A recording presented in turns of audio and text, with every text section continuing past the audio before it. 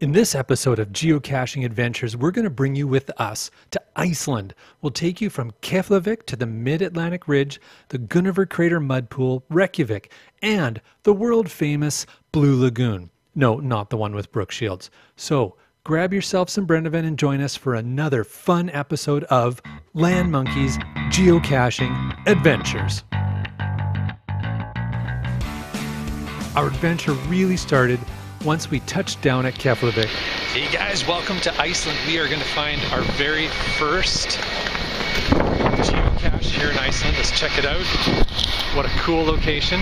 A sculpture here. We're with a couple other geocachers. We're already on their way over to it. And with our first cache found, we all loaded up on the bus and headed for the mid-Atlantic Ridge. This amazing location is where you can actually stand in between the slowly separating North American and Eurasian tectonic plates of the Earth's crust. Insane geology. Of course, there's an Earth cache here as well, and hey, why not a quick cheesy tourist photo while we're here? Okay, back on the bus. Next stop, Gunnuhver Mudpools.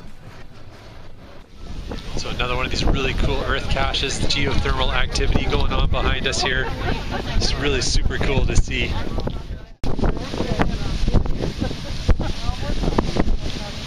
Now, before we made our way to Reykjavik, capital city of Iceland, we made a brief stop along the Atlantic coastline, where we were able to see the amazing power of the frigid Atlantic, where it's collided with the volcanic chaos that's formed so much of Iceland. The result is this amazing natural stark beauty. Okay, next stop, Reykjavik.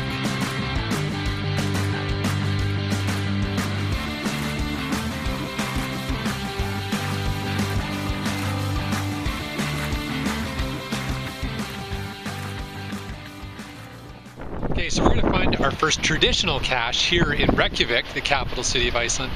This is a pretty famous one here and it's kind of cool. Let's check this out.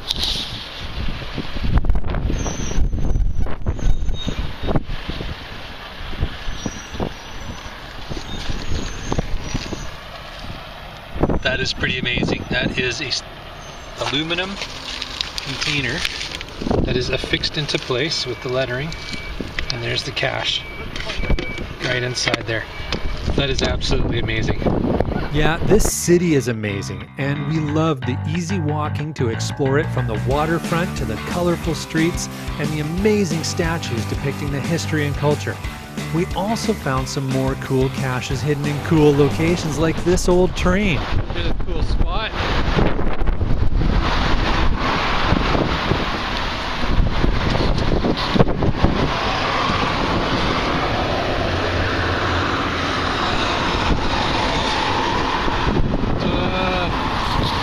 And after a full day of walking the city, we grabbed dinner with friends, and then it was, everyone, back to the bus. We're headed to the Blue Lagoon. And of course, there's some friends and earth caches here. Hey guys, we are at the Blue Lagoon. We're just showing you what it looks like here. We're gonna go in, take a little dip, and there's a couple of earth caches right around here. But just thought you might want to check this out. We're gonna go for a dip with our friends. So we'll see you in just a few moments. Yeah, we got here with all our friends, and after getting changed and rinsed, I headed into the lagoon to join them. And wow, that water is cloudy but warm. Nice on an 8 Celsius evening at 9 p.m. And of course, when you're in the Blue Lagoon, you do Blue Lagoon things like apply a mud mask to make you look a little younger. All right, so we got our mud. We're gonna put it on our face just like the ladies did here. Wow, that's really thick and sticky. Forehead. Forehead, all right. Keep it out of the eyes. Keep it out of the eyes. Nose. And don't eat it was the other instruction I received. Oh, yeah. Right. Apparently it's really good for the beard, so there you go. Got to keep up with those other podcasters. How do I look? Am I pretty yet? Did it work? Give it 10 more minutes. Okay. And that wrapped up day one in Iceland. So hey, stay tuned for our next episode. We're going to explore further into Iceland and bring you more geocaching adventures.